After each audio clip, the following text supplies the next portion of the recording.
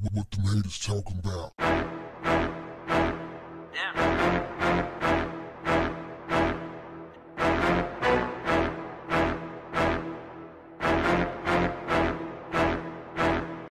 What's up, family?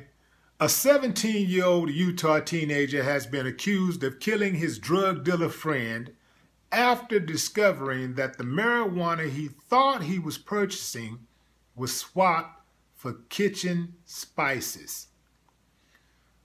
What kind of kitchen spices, one might ask? Paprika, salt, and pepper. So how did we get here? These guys on the phone, they're texting back and forth about the transaction. The guy, Seth Carreras, who is the buyer, shows up. He's outside checking it out. He gives the money to the other guy, the drug dealer's girlfriend, the drug dealer named Hunter Woodson.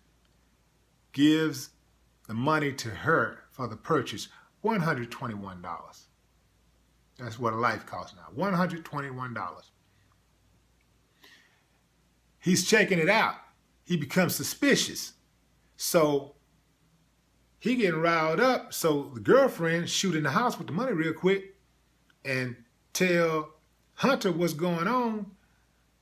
They run to the back room to try to hide. The guy comes in and starts shooting. This is the girlfriend's account. The guy comes in, starts shooting, popping off several shots. He gunned dude down, and then he stands over him and finishes him off. The girlfriend is very, very lucky to be alive, because y'all know how this go. You see, the drug game is really one of the worst illegal games to ever be in, because the rules don't apply. There are no rules. There's a certain mentality that come with selling drugs and buying drugs. It's really a free-for-all. It's really a dog-eat-dog. It's the strongest survive, man. People don't give a damn.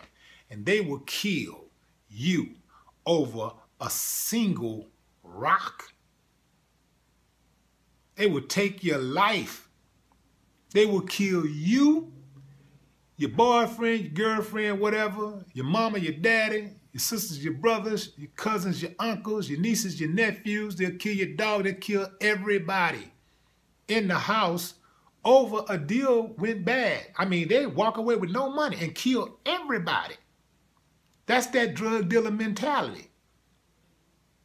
So that's just a bad look overall. I know a number of people who have been killed who was totally innocent during either a drug transaction gone bad, or they're looking for the drugs.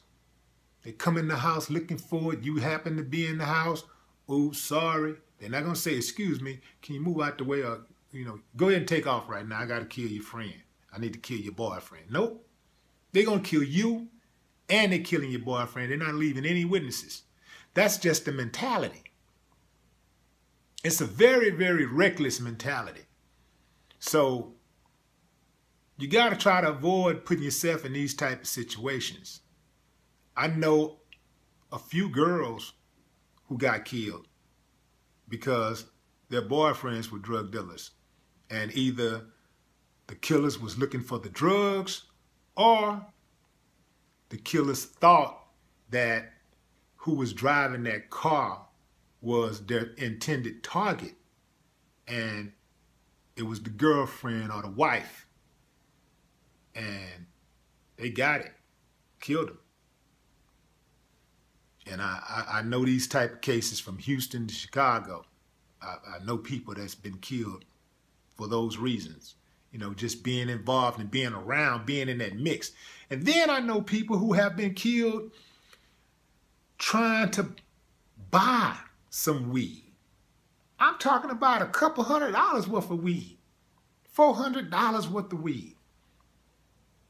And these fools, all the while, in their mind, they're thinking jack. They want to jack them for $400. So they kill you and whoever with you, whoever came over there with you. They killing everything. So you take a big gamble in that game. It's a big gamble. Not saying that that's going to happen every time, but that's just a big gamble. Gamble I wouldn't be willing to take. This dude, Hunter Woodson, was a Class A dummy. This fool put paprika, salt, and pepper in a rag and taped it up real tight and thought it was going to pass for marijuana. What happened to oregano? I mean, at least it looks like weed. Both of these dudes, they Class A dummies. The girlfriend a Class A dummy too, because she knew exactly what the play was the whole time. She may have even put him up to it. That's cold-blooded, man. Dude dumb for killing a man, throwing his life away over $121. This fool dumb for risking his life over $121. Oh, man. Give me a break, man. When will it end? The old bait and switch. Too many people that went down on that one. So many things went wrong with this also. This fool showed a person that he intended on jacking where he lived. And not only showed him where he lived, but tried to jack him at his own house. This fool robs a person at his house. Man, it's hard to find dummies who are dumber than that. I'm going to leave y'all with this.